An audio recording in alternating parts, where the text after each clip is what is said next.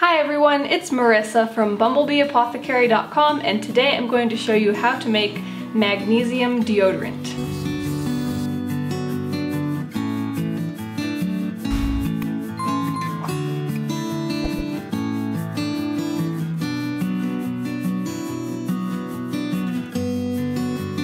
I've really been liking magnesium deodorant as a lighter option that's really easy to put together.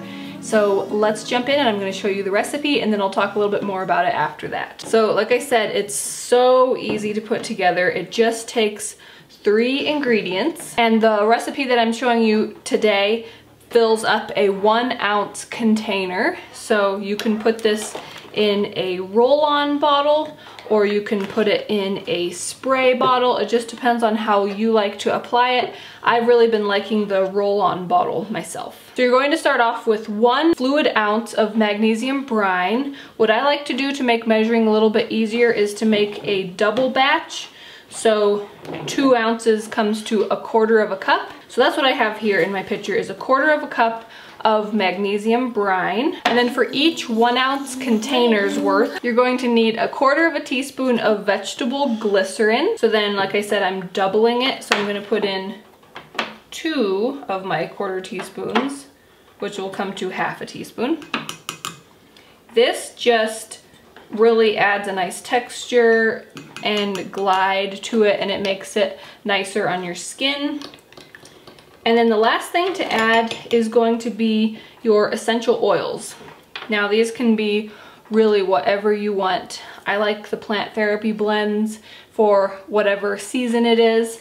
And the amount can really vary depending on how strong of a scent you want and how strong the essential oils are that you're using.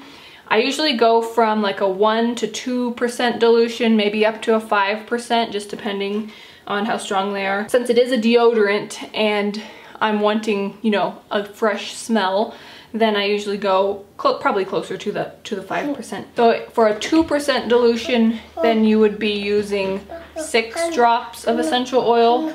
For this amount of brine,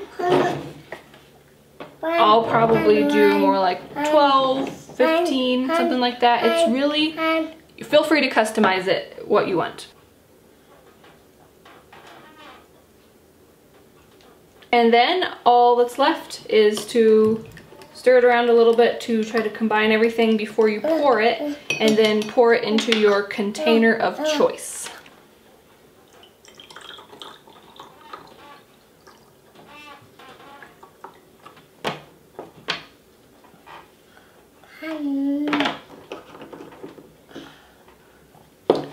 Put the tops on, and it's ready to go. Then all you have to do before using it is to just shake it a bit to make sure everything is incorporated, because the oils will tend to separate out when it sits for a little while, and then use it. So it's a really nice light deodorant to use. It's really easy to put together, a little bit less time consuming than making the stick version, which I also really love. I just usually do those in a big batch so that I only have to do it once or twice a year, but sometimes it's fun to just change things up and try something different.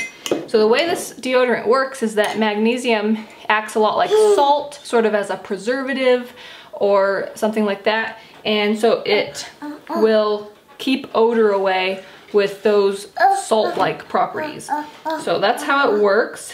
And then the essential oils, of course, help and then give it a nice smell. You do want to be a little bit careful if you shave and you put this on right afterwards. It can kind of sting, so you might want to wait a little bit. Also, if you are magnesium deficient, you might find that this tends to tingle and itch on your skin a bit. But as you use magnesium products like lotion and Epsom salt baths and getting those levels restored, that should go away. But you can try it and see if it works for you. I really like it. Hope that you enjoyed seeing how to make magnesium roll-on or spray deodorant. Check out that description box for links to all the ingredients that you need to make this, as well as the little storage containers, the spray bottle and roll-on containers that I used. Also check out that description box for links to free ebooks and other goodies. If you like this video, give it a thumbs up, share it with anybody else who you think would like it, and if you're new to my channel, please hit that subscribe button. I get out 2 new videos every week on nourishing recipes and natural living. Thanks so much for watching. See you next time. Bye.